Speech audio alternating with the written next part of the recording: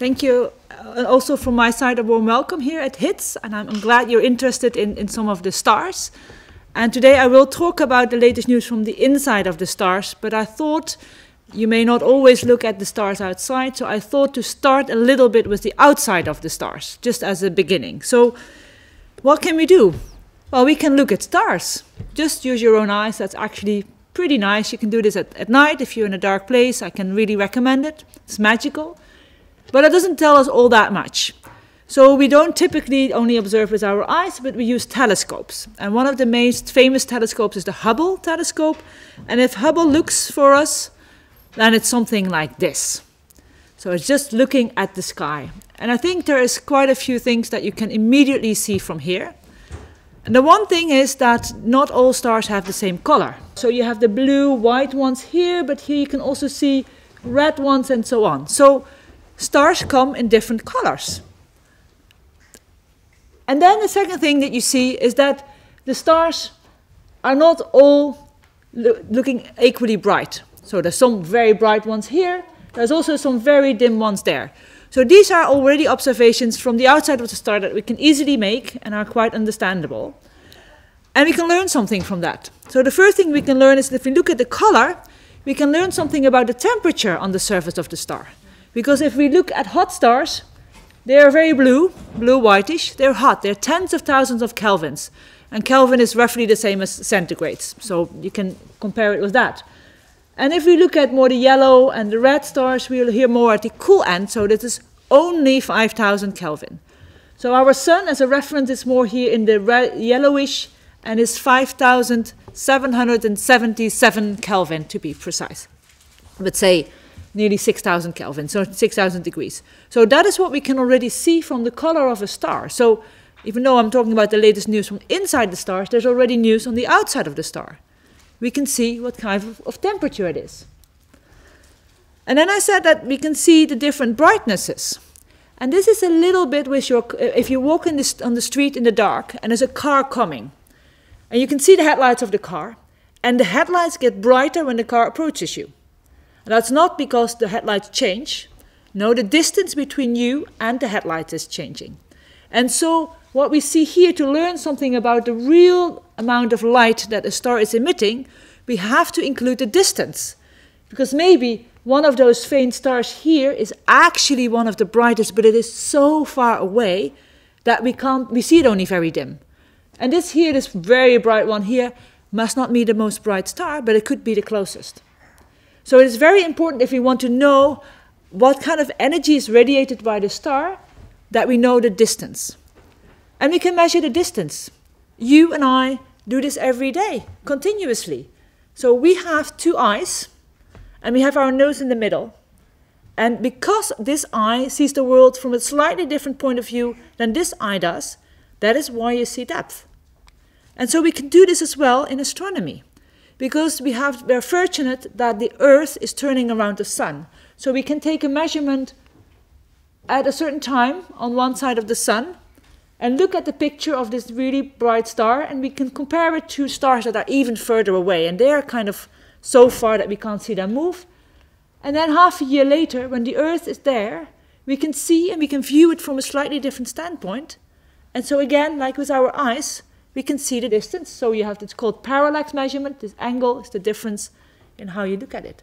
So we can actually measure the distance of the star, and so we have this brightness and we have the distance. And from that together, we can get what we call the luminosity. And that is essentially the energy radiated by a star.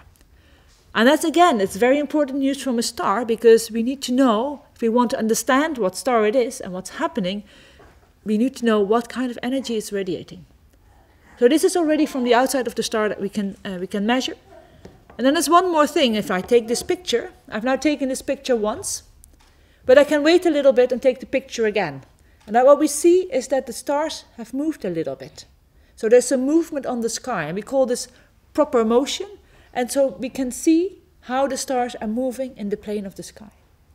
So even by just looking at it, although it is not with our naked eyes, but with a telescope, we can already learn a lot about the stars. And this is just in kind of integrated light. So we take all the light that we can get at once. But what we can also do, and we can do this for instance with a prism, you can separate out the light. So the white light, and you know this from a rainbow for instance, there is essentially the white sunlight is coming onto a raindrop, and the raindrop splits it in all the different colors, and that makes a rainbow.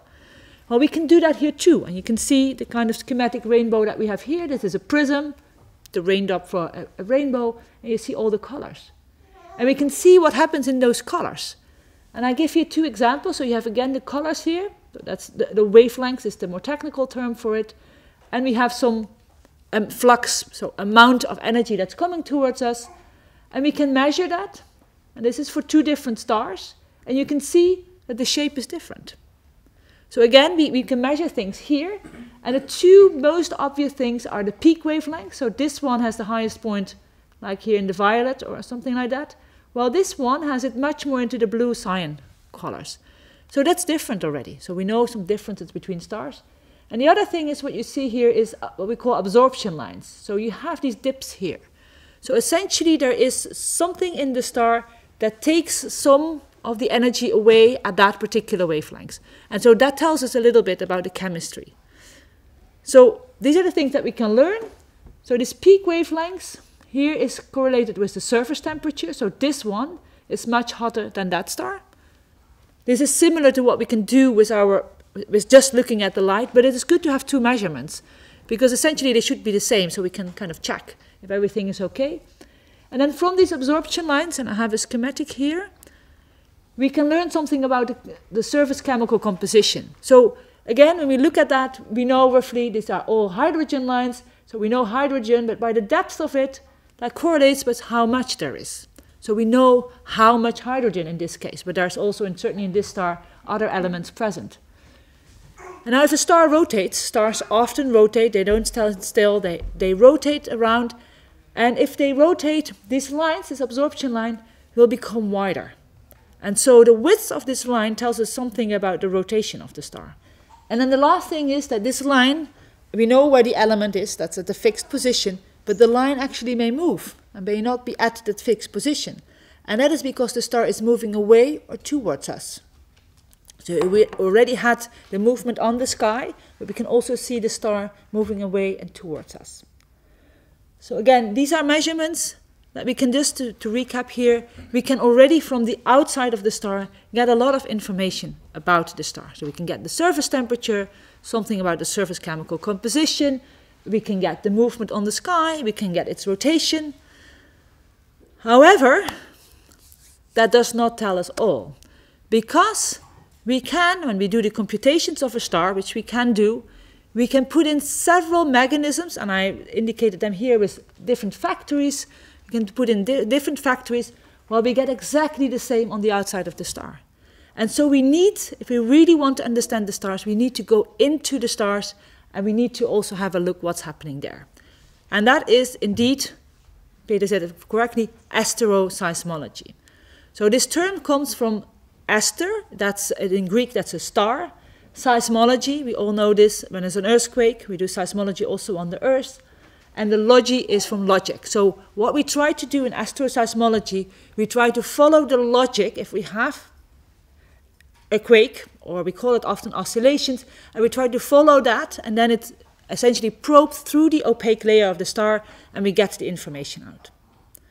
This may sound a bit abstract, but you can kind of think of it as listening to different music instruments. So we can do that. So here we have a clarinet, and if I now play one tone with the clarinet, that sounds like this.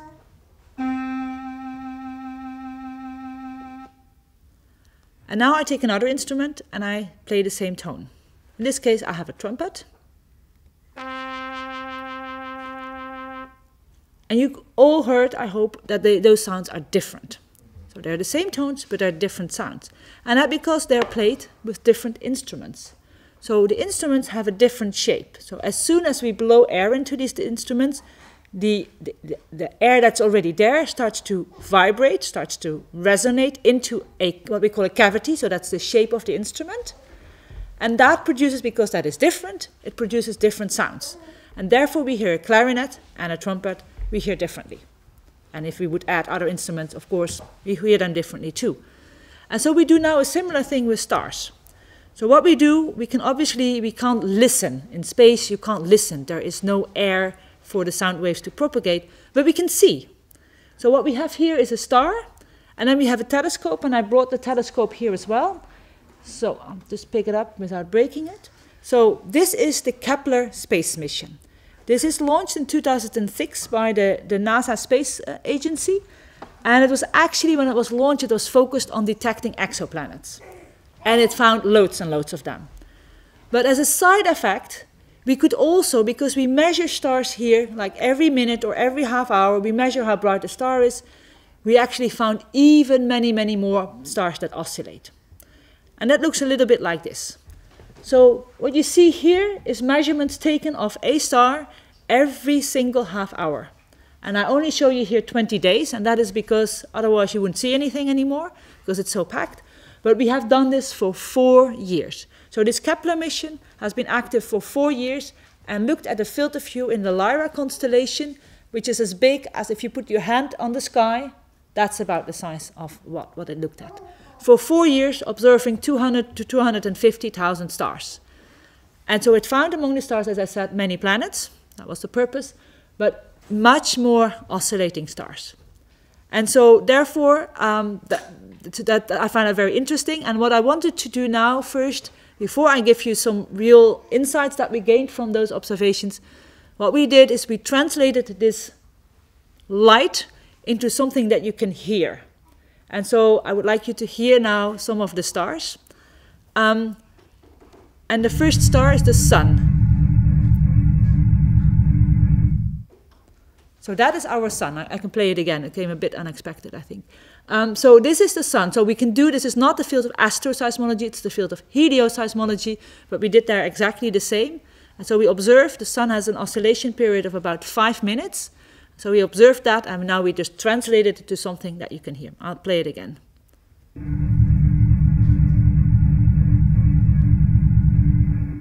And so this is the sun. And now we can also, as I said, a different instrument. I showed you a clarinet and I showed you a trumpet. We can now also go to a slightly different star. So there's a very famous set of stars, that's 16 Cygni A and 16 Cygni B. Those stars are going around each other. It's called a binary.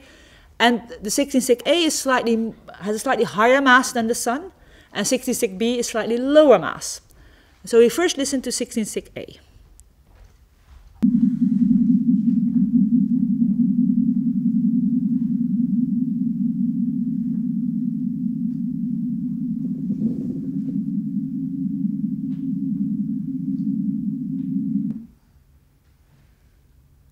And I guess it's clear this is different. It's hard to justify or to quantify how different, but this sounds different. And now if we go to a star that has a slightly lower mass than our sun, that's 16 Cygni B.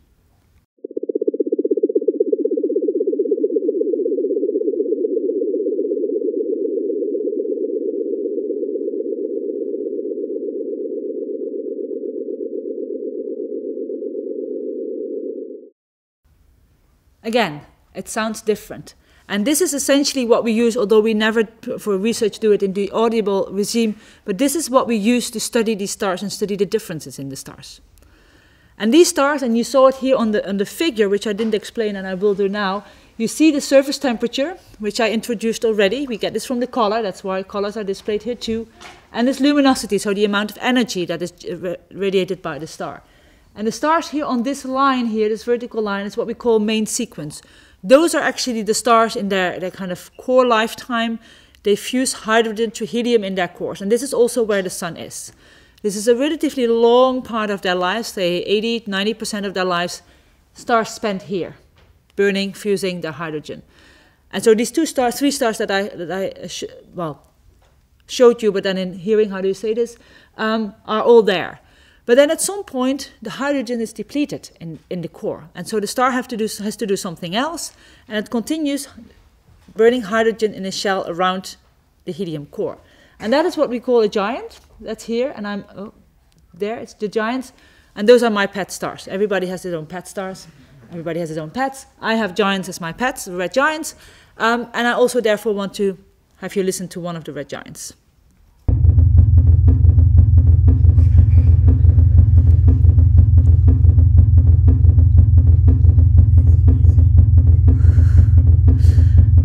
there's actually some people have made real music with this and used this as an undertone. I do really like it. I mean, I don't not only like the stars, but also their music. So this is, again, it is a red giant. And it is also, I want to focus on these type of stars to tell you the news about. Because as you see here, we have many different stars. They are here, they're there. So we can't study all stars at the same time. They have very different properties. Human beings have all very different properties. So this is the type of stars that I focus on, and I will give you some insight about. So the first thing that we can do is actually, we can do very basic measurements. But if you think of it, knowing how large a star is in space, that is not so easy. I mean, you can't go there and take your ruler, and I drew a ruler here now, but that's just to illustrate it. But this is one of the things that we can do. We can use these oscillations that you can schematically see here. They move through the star, and if a star is bigger, it takes longer to move through. And so we can measure that. And so we can actually measure how large a star is. And just think about it. What other measurement would we have to just measure how large a star is? I mean, it's not many. So this is one of the few methods that can actually do this. And I put scales because we can also weigh a star. How massive is a star? Again, we can't go there and measure it. But with these waves that we have, depending on the medium, the waves move a little bit faster or slower, and that gives us a measure also of the mass, so the mass combined with the radius. So we can actually, with asteroseismology, we can get the mass and radius of a star. This is not something we could see from the outside. We don't have a measure like the color or the brightness, that we from the outside can get a measure of the mass and the radius. But now we can. There are some different methods, I have to say this in this audience as well, but like if they move around each other, we can also measure this, but that not all stars do that. So for a single star with oscillations, we can now measure the mass and radius. And then you may think, so what? Are we actually interested? Well, I'm personally interested, but there's also other fields that are interested. And just name one field, that's the exoplanet field. And I already mentioned exoplanets because we measure them with the same telescope. But we actually, if we find exoplanets, we don't see the exoplanets. We see the star, and we see from the star that there is an exoplanet. So we don't observe this picture. This is totally surreal. We don't know what it looks like. So but we see what the star has a slightly different behavior, and from this behavior, if we can also infer the size, the mass, the radius, etc. from the planet, so the planet properties. And so we can only do this if we know the stellar properties. So if we know the mass of the star and the radius of the star, we can use that to get the mass and the radius of the planet. And this is what many people want because they're looking for a second Earth. And Earth is not so heavy, so Earth is very hard to detect. But this is the way to it, because without these measurements from inside the star, getting the mass and the radius, we can't get mass and the radius of the planets. So this is one of the things where astroseismology is really important and where we really need this information from inside the star. Another thing that we really are interested in, I already alluded at the rotation. If a star rotates, we can see the surface move. But actually, how does it rotate? Does the core move at the same speed, very deep inside the star, or not? So in the red giants, we get really information from very deep into the star, and we can actually measure if the core is rotating at the same speed as the surface. And I have a small movie to show you that. So here we have the sun on the left-hand side. So you see the sun rotate, there's some sunspots on it. And next to it, you see the red giant. And the red giant is rotating much slower. And that, you know, if you go on this moving thing, if you go wide and you see the ballet or the ice dancer people do it, if they move their arms in and out, it goes faster and smaller. And now we were able to measure also the core. And what you see here, the core rotates much faster than the surface, about 10 times faster. And so we have been able to measure that. So we probed inside the star and we can get now the measurement of the core. And it's even more interesting if we then do predictions. The core rotates much slower. So we even don't understand this. So we first of all, we can look into the star and then we find a big discrepancy with our models. So we know some physics is missing. And this is essentially what we do and what we try to do with this field that I'm in. We try to measure things and then see if our models work. We say, no, the model doesn't work. That's most of the time. And then we go back and say, what do we have? What other ingredients do we need to put in to make it work and to understand better what it is? So what I've tried to convey here, and I'm very open to have questions also after this, is that we need essentially all these different types of measurements to really understand a star. So it's not only looking at it, it's not only the splitted light, but we also need this information from inside the star, which we can get in this way by doing asteroseismology.